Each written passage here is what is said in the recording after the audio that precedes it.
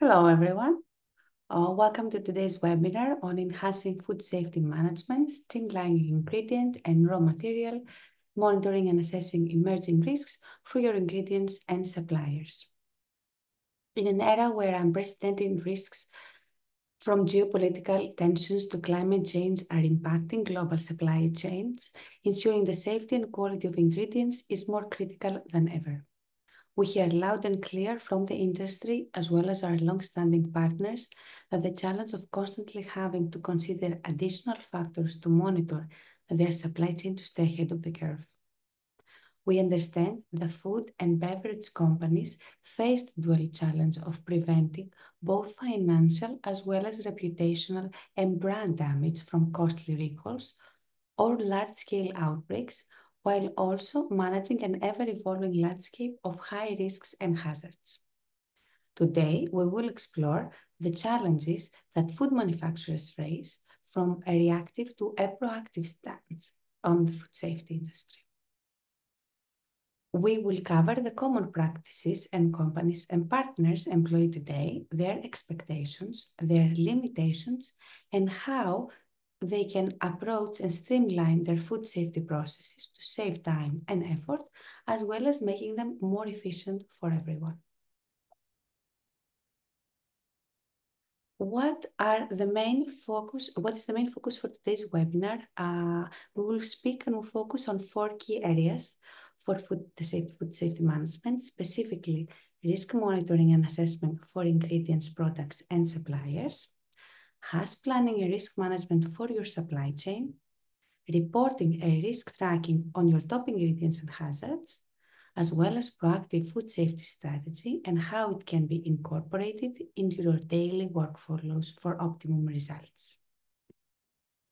I'm Marina Bifsha, I'm the Head of Customer Success at Agroknow, and with the help of Mihalis, we are going to discuss several use cases from partners and the industry focused on AI and the role it can play in the risk assessment and HACCP planning. Mihalis, if you'd like to introduce yourself. Definitely, and thanks Marina. Happy being here as well. My name is Mihalis. The huge word following my name is my last name. So I'm Mihalis Papakonstantinou with a background in computer science. And within Agroknow, I've been with Agroknow for the past roughly 9 years now, working as a data engineer and also leading our data team. Thank you, Mihalis. And now let's dive deeper into the challenges faced by food and beverage companies and the strategies they adopt to overcome these obstacles. Common practices in the industry. When it comes to assessing the risk for the ingredients and products, food and beverage companies are increasingly worried about the impact of unexpected risks in their supply chain. The rising cost of recalls, the looming threat of global supply chain disruptions due to geopolitical unrest, as well as the environmental impacts of climate change, have all underscored the need for constant oversight of new and existing risks. This dynamic landscape necessitates a proactive approach to food safety management. To mitigate these risks, many food and beverage companies have established comprehensive food safety processes, such as hazard analysis plans, as well as critical control point plans that enable them to respond quickly to incidents and identify emerging risks. What are some common practices we see in risk monitoring? Regularly monitored at least 2 to 3 official food safety sources like RAFs or the FDA for relevant incidents. There are several cases where partners monitor multiple sources based on the region they'd like to cover or they sit in, or to investigate further a specific incident report. Systematically search online for sources and sites for emerging issues and hazards affecting the supply chain. In a constant effort to expand that coverage in all regions of interest, especially the ones where there are not many official food safety authority sources available, as well as utilizing a third-party horizon scanning service to receive alerts and notifications about relevant incidents in their supply chain. What are some common practices we see in risk assessment? We see that partners hold regularly scheduled meetings on a weekly, monthly, or quarterly basis where experienced team members discuss priority risks as well as next steps and actions they need to take. Use a periodically updated spreadsheet that calculates risk scores for ingredients or suppliers based on various data inputs, as well as develop ongoing reports on a regular basis for ingredients and suppliers in their supply chain to assess high-risk threats.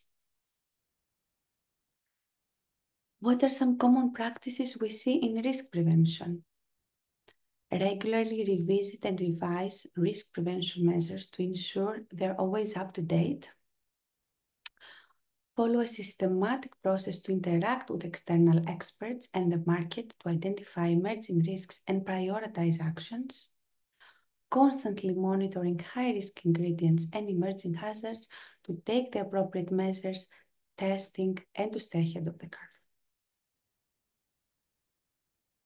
To ensure the effectiveness of their HACCP plans, food and beverage companies typically conduct audits of suppliers and factory premises to ensure compliance, review raw materials and conduct quality checks, track deviations or mismatches in raw material delivery. They also perform trend analysis of critical control points for certain ingredients across different regions. They reassess and modify the HACCP plan whenever there is a change in the processing flow, and engage dedicated personnel to verify HACCP plans and benchmark against other companies' practices. The challenge is complex and it's an evolving risk landscape. The task of monitoring and assessing risks across a diverse range of ingredients, suppliers, and manufacturing locations in order to prevent and mitigate risks remains daunting due to several factors. First of all, volume and variety of ingredients. The increasing number of ingredients and products that must be monitored and assessed, each with its unique set of risks, can overwhelm existing processes. Diverse requirements across regions can be tricky. Different manufacturing plants and regions may require unique ingredients and suppliers, further complicating the risk monitoring and assessment process. And thirdly, reactive versus proactive management. Many companies still rely on reactive measures, such as responding to incidents after the fact, rather than anticipating and being prepared for them. The challenges are constant and many, and we are here with Mihalis' help and expertise to show you simple use cases for monitoring and assessing risk through Food-Akai. Mihalis, over to you. Great. Thanks, Marina, for the introductory part. So, as Marina mentioned, what we're about to do is we have identified 4 specific use cases we're going to use in order to showcase the power of data and predictive analytics in order to perform risk assessment and potentially update your HACCP plans internally. Since we said the word data and a personal favorite quote of mine, without data, you're just another person with an opinion. This is something that we try to depict in this slide as well. What you are seeing here is the overview, the data overview we have at least internally in our database within Agroknow. In a nutshell, no reason to go through the details here. Keep in mind that the data analytics and predictive analytics you're about to see in the following use cases basically take advantage of these roughly 1.2 billion data records we have at our disposal. Now, let's start with the actual use cases. Marina, we can move on to the next slide. So, for these use cases we're about to see, let's assume we're a manufacturer working in the herbs and spices industry with hundreds, potentially thousands of ingredients, and we want to be able, out of all of the ingredients within the food industry, we want to first be able to isolate the ones that are of interest to us. So we need a place to say that, okay, I'm interested in only cinnamon, cumin, basil, and whatever else ingredient, and be able to identify out of all of the hundreds or thousands of ingredients at your supply chain, which are the ones that are showing an increasing tendency. Let's spend a moment here to discuss a bit about tendency.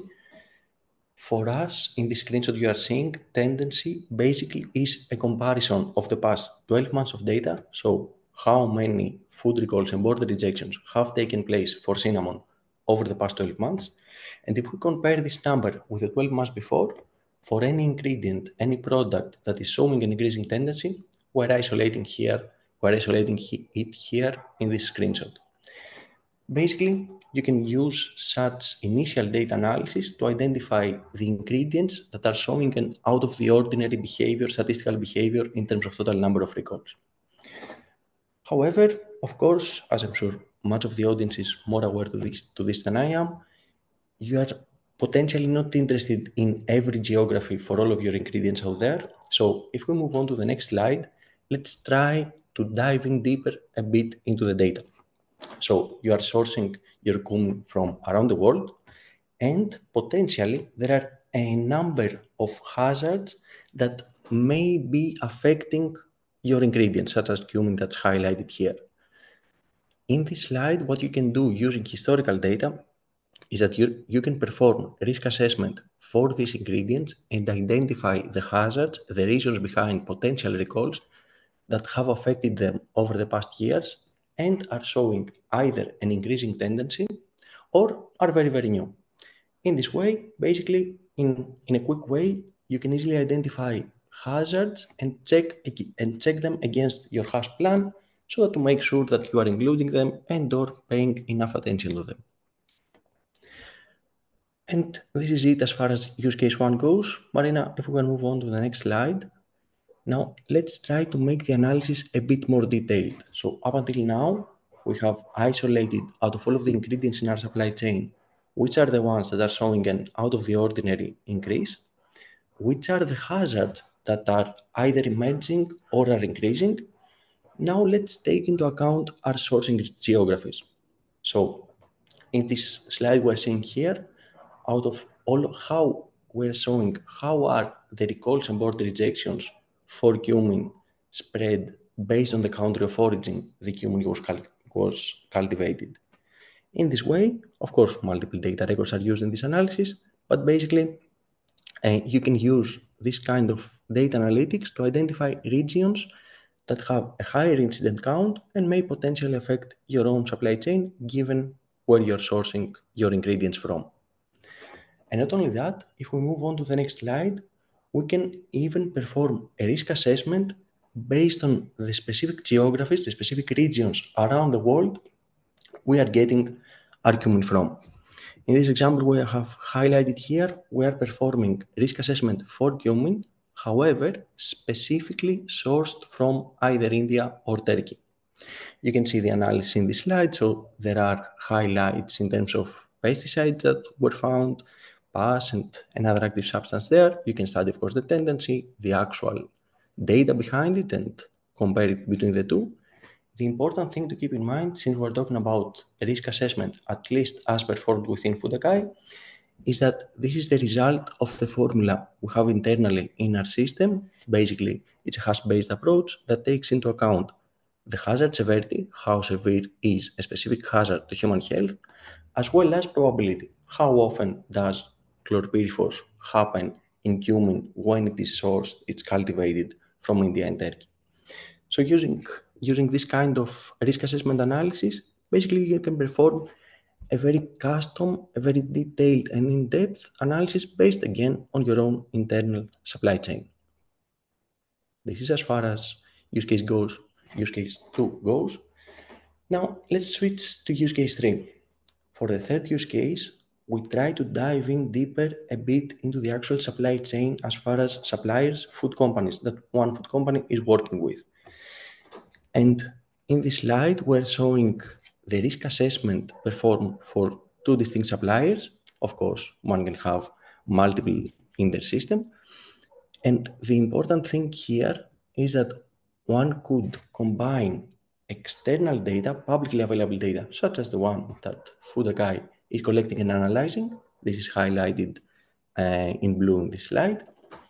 Integrate their own potential internal data into the mix, such as the highlighted audit score here, but of course it can be your internal lab tests, basically any kind of numerical data that you have internally at your disposal that you want to take into account to combine with externally available data records in order to perform supplier risk assessment using the combination of the two data. In this specific slide we're seeing here, we are using this combination of data along with a weighted approach for each of the numerical values we are seeing for each row in this table in order to perform the supplier risk assessment and calculate the overall risk score, thus being able to rank our suppliers from a risk assessment perspective and obviously potentially spend more time testing, auditing the ones that are seen to be on the rise. Apart from that, of course, you can dive in deeper into the suppliers. So Marina, if we move on to the next slide, if for any supplier you would like to perform a deeper analysis based on either your internal data or the publicly available ones, such as the ones depicted in this slide here, of course, you can view this supplier profile page, basically a page, a place within at least our system where the aggregated information for any supplier exists. By aggregated, we're talking about the simulation of all of their hierarchy, all of the company hierarchy involving potentially parent companies, subsidiary companies, alternative names. So if we focus on the top part of the screenshot on the left side of the slide, how many inspections have taken place for supplier A and all of their hierarchy. 14 inspections producing some kind of actionable outcome. How many recalls have taken place on a national level involving either supplier A and or their subsidiaries and or their parent organizations. Same goes for border rejections and warning letters. This is, again, top-level analysis, but if we want to dive in deeper into the data and specify, filter based on our own supply chain, of course, one can always specify which are the ingredients that they are sourcing from this specific supplier A, such as the lowest side on the screenshot on the left, and perform a risk assessment specifically for this ingredient so that one could easily identify which are the hazards they should be checking against for this specific supplier. So in this case, for instance, out of all of the ingredients we are sourcing from supplier A, the appearance of pesticides in chili peppers seems to be quite high, but also the potential of heavy metals in cinnamon also scores a medium risk. And that is it for the supply performance monitoring use case. Marina, again, if we could move on to the next slide. Now, before we dive into this fourth use case, all of the previous three ones we have seen take advantage of the historical data available out there, publicly available historical data, and we have performed an analysis based on this data to identify ingredients that are showing an increasing tendency, hazards that are affecting more the ingredients of one supply chain as opposed to others. We have dived in deeper into specific geographies that potentially showcase problems for these ingredients and studied the supply performance. All of these performance metrics and analytics we've done is based on historical data. Now, in this fourth use case, we're trying to move 12 months into the future. So we attempt to utilize predictive analytics, utilize all of the historical data at our disposal, and attempt to identify what will take place for a specific ingredient, a combination of a specific ingredient being sourced from a specific geography or being involved in a recall for a specific hazard over the next 12 months. In this slide we're seeing here, just a quick legend on that. So strong blue line is historical data, so how many incidents have taken place for herbs and spices in this case over the past years. A red line is what do our most accurate models believe will take place over the next 12 months on a monthly basis. And the green line is a quite interesting one because it takes into account the trend, the tendency, whether it's expected to go up or down for a specific ingredient over the next year. Basically, you can use such analytics to either dive in deeper into the data and attempt to use them in order to predict what will take place on a monthly level in terms of total number of incidents, or utilize the trend value And if, for instance, it's expected to be on the rise over the next 6 months, then potentially update your internal HACCP plan or whatever strategy you have for audits and tests in order to heavier test these ingredients as opposed to others that are showing a decreasing tendency. Of course, just for reference purposes, keep in mind that at least within our system, the trend analysis is done on a 6-month interval, 12-month interval, and 18-month interval. And now, moving on to the next slide, Marina. Again, as we did for the previous use cases, let's attempt to dive in deeper into the data. What we saw before is the top-level analysis for the expected incidence for herbs and spices and their trend over the next 12 months.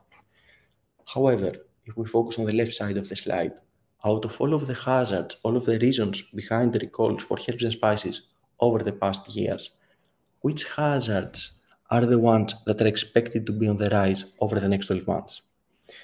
Keep in mind that for every line you are seeing in this table on the left, a different AI model is trained in order to produce the output. And the important thing to keep in mind here is that this way you can easily identify which are the ones that are expected to be on the rise, so obviously update your internal HACCP plan accordingly. And if there are some outliers, some very big numbers here in the trend value and the expected incidence over the next 12 months, you can use these kinds of insights in order to identify hazards that are very, very new, that are out of the ordinary, that are outliers, and again, update your internal plans accordingly. This is one side of the story, the left part of this slide. Of course, a similar kind of predictive analytics can be done from a country of origin point of view. So herbs and spices are pretty much calculated all around the world. Which are the geographies, the countries, or potentially the continents that are expected to have a rise in terms of total number of incidents over the next 12 months? This is what's depicted on the right. Of course, darker red color means more expected incidents as opposed to lighter red color. And this is it for the fourth use case. Let's switch up. Yeah, please, Marina. Thank you, Mihaly. Thank you so much for walking us through all the use cases. As you have seen, most likely there's a Q&A chat here, so feel free to drop all your questions. I do think I saw one already. Let me just check. There are a number of them. Marina, if you want, I can start on that. I have them in front of me. So let's start with the first one. What do you consider as new risk in risk assessment tool? If you don't mind, Marina, I can take this one. Sure. So my guess is that whoever asked this referred to use case 1, where some of the lines of the increasing and emerging risks were highlighted as new. So for us, a new hazard is based on the approach we have for risk assessment. Just to give a short intro before we actually dive into the answer. So we have at our disposal food safety related data roughly going back 40 years. However, for risk assessment, we are using specific periods of time in order to perform the risk assessment. This can be, of course, customized, but it can vary from 3 to 10 years of data. So for us, a new hazard is the one that has taken place for the first time over the period we are using to perform risk assessment, let's assume 7 years of data, as opposed to the roughly 40 we have data on. So if something happened for the first time in 7 years and never before in the past 33, it will be considered a new hazard. Thank you, Mihaly. And I see one which I can take. Is training provided for the tool? I can answer that one. As the customer success team is responsible to be able to take care of those trainings for anyone joining the platform. So we have several materials that we provide our partners with, starting from specific step-by-step guides where we can walk them through each module and each capability on the platform, so they can share that with their teams. We follow with specific demo videos per module, so that's also really helpful to have on hand. and it helps with the deployment of the platform across all your teams. And finally, we do provide group training demos as well as one-to-one training demos, depending on availability resources as well as the subscription a partner might have. So there's several tools there to deploy these types of platforms into your workflows, and we make sure that we are there to support in any way we can. Perfect. Thanks, Marina. I see another one in the Q&A section. I can take partially this answer, but if you want, Marina, you can dive in. So an attendee is asking how easy is it to deploy such a solution into a company's workflows? Now, if I may start, Marina, and then of course, feel free to chip in. Sure. So actually utilizing such a system is, I would say, initially very straightforward. So basically what we just presented for Foodagai, but of course there are other similar solutions out there. This is a web application. You can access it using an internet connection, a username and password, and take advantage of the data analytics, risk assessment, and or predictive analytics offered by such a tool. So using the output of the charts, the analysis, and or reporting offered by such a tool, you can export the data, for instance, and involve it in your internal workflows. This is one side that one could use such a system to integrate in their own internal workflows. So from Foodagai, for instance, to the internal workflows. However, and this is straightforward, another way one could use that is by integrating their own internal data into Foodagai and then taking advantage of the analytics, risk assessment, and predictive analytics by combining the two different datasets. This is another way. Of course, it's more challenging because there are a number of at least technical aspects that are involved in such a decision.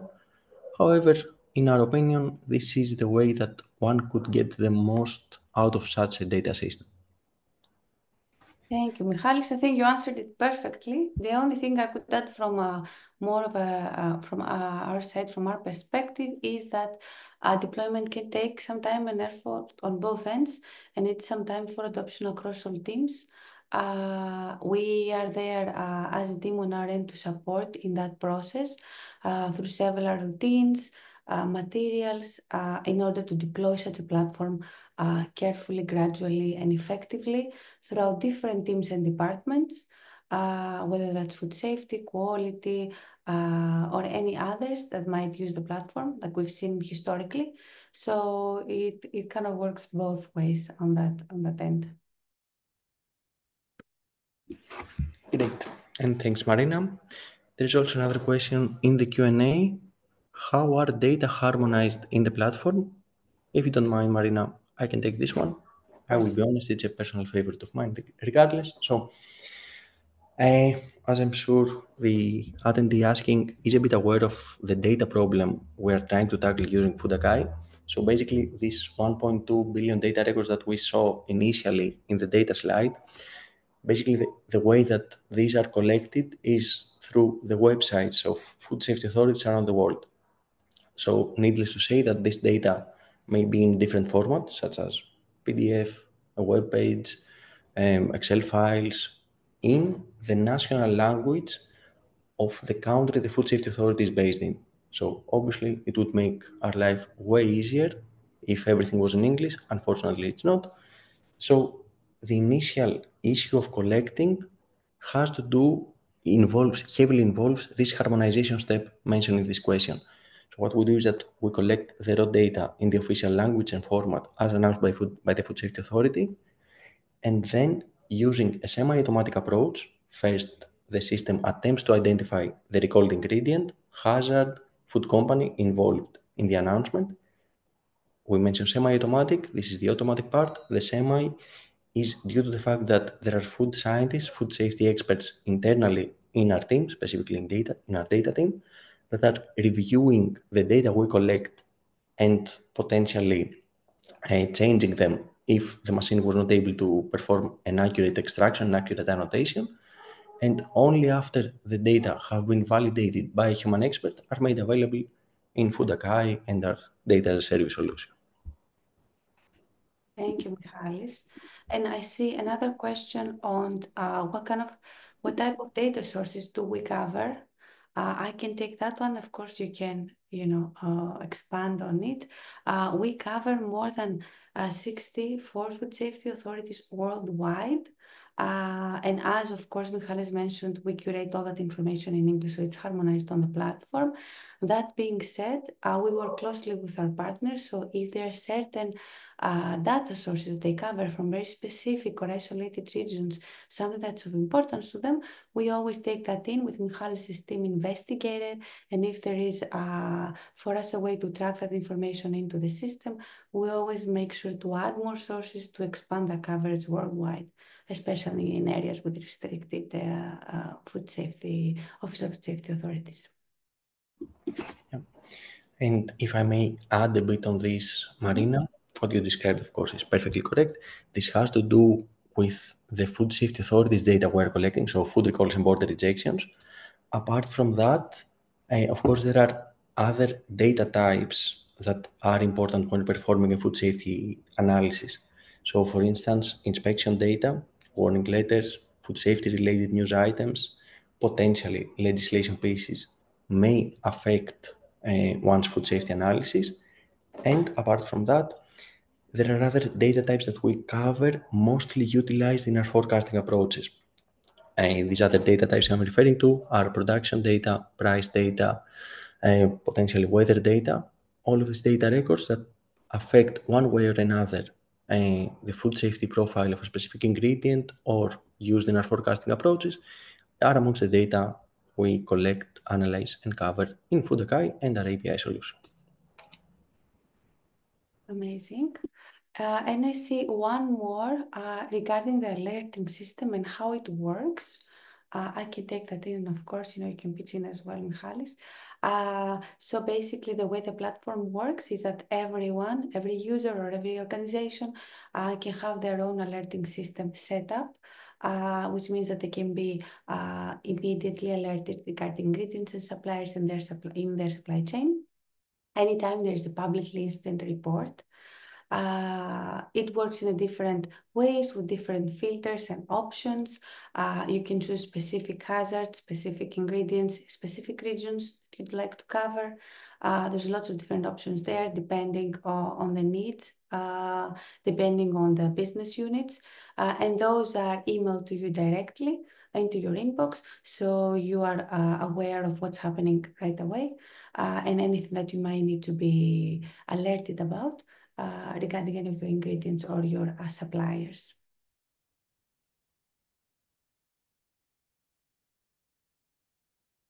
See anything else here? Any other questions? I do not see any other in the Q&A or functionality. Perfect. So we can proceed. And of course, you are more than welcome to email us any questions or any follow-ups after the webinar. I'll be happy to answer them. Thank you for joining the webinar, and also thank you for replying to our survey earlier on, which was shared from our team. If can we trust new technologies and AI in food risk prevention? 71% of you replied that they would use such a platform to early identify emerging unexpected risks so they can include them in their risk mitigation. Thank you so much for participating. You can learn more about Food Akai and the way it works by scanning the QR code here, and we'll be able to book a demo and have a further discussion. And this concludes our webinar for today. Thank you, Mihalis. Thank you, everyone, for joining. Thanks, everyone. Bye.